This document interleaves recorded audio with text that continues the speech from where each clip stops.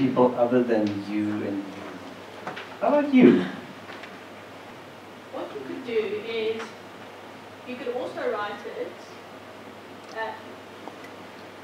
as n plus 1 plus n plus n minus 1 and so on.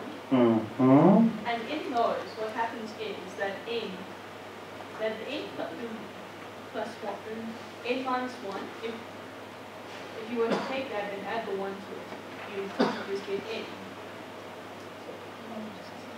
Okay. I think you're doing something similar to what we did in the previous group, but we're trying to do this by induction now. So good, but not what we're trying to do now. You. Well, if you prove that up until n is equal to is true, you can say then you can use that in your proof, and then you just add n plus 1. Okay.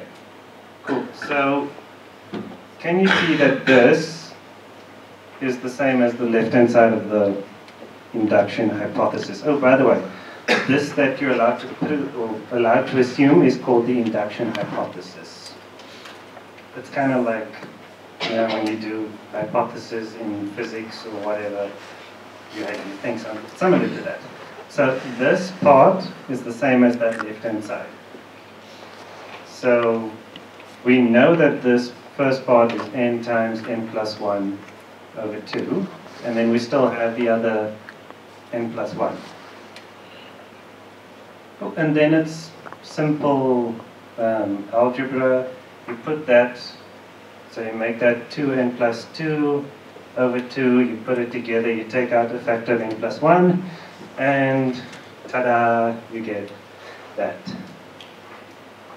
Cool. So that is like simple, obvious proof by induction. Now we're going to do a similarly easy problem. Basically, I want you to do it. So you're going to take pen and paper and write down a proof, and then you can give it back to me. Okay, and this, I know this is going to look very stupid and very easy. The point is to learn how to write it down. So I want you to prove that 1 plus 1 plus 1 up until 1 10 times is n. I know it's obvious, it's stupid, it doesn't matter. I want you to write down a proof using induction that this is true. And I'll give you 5 minutes.